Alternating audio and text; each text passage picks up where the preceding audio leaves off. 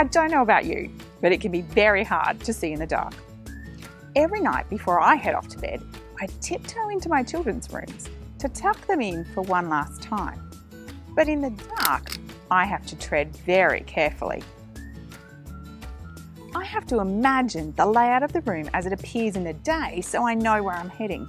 I have to sometimes shuffle so I don't accidentally misjudge distances and walk into a wall or a cupboard. And I have to go slow in case there are toys that have been left on the floor. Even if the environment is one that we're familiar with, when we're in the dark, it's sometimes difficult to know where to go. It's time like these that you need something to guide you. We need some light. Light helps us see things more clearly, and it helps provide a guide of where to go. A clear picture. 1 John 1 tells us that God is light. There is no darkness in him at all.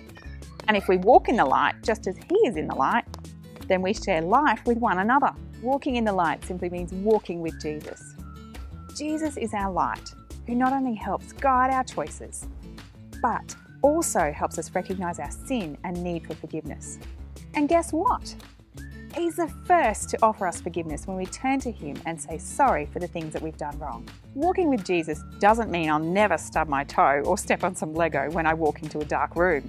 But it does mean that his light is so brilliant that my sins are blown away.